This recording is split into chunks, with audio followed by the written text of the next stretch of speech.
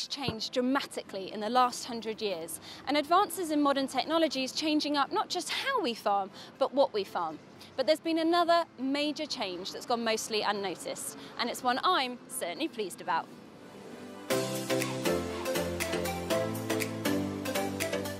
Now, after cats, hedgehogs just might be the internet's favourite animal. But how much do you know about these spiky mammals, other than how cute they look when getting a bath? This hotel has received the highest advanced eco certification possible. And Thala Beach is also a member of the National Geographic Unique Lodges of the World, which I'd really recommend checking out. Did you know there are currently more women at agricultural college than men? Why do I care about it? Well, I'm hoping these future female farmers are going to teach me a thing or two, because I'm on a mission to save my family's 400-year-old farm from ruin. Big Mac, step aside, because McDonald's has gone beyond the classic burger with the latest PLT.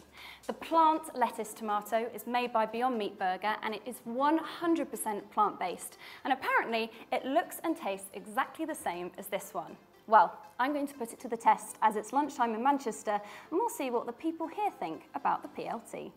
Now, I've got a bit of a taste test challenge for you here. I've got 2 different burgers from McDonald's. I'd like you to try a piece from each side and then just tell me what you think. Okay, yeah, go for it. I'll take the biggest piece. What do you think about the fact that this one is better for your health, better for the environment, and better for your wallet? Yep, I absolutely like the sound of that burger. You like the sound of it? Now, I've got a hedgehog that lives in my back garden, but to find out more, I'm flying 5,777 miles to Japan to what I think could be the best cafe in the world, combining my 2 favourite things, coffee and hedgehogs.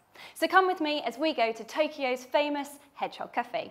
So, next time you plan your holiday, why not give where you stay an extra bit of thought?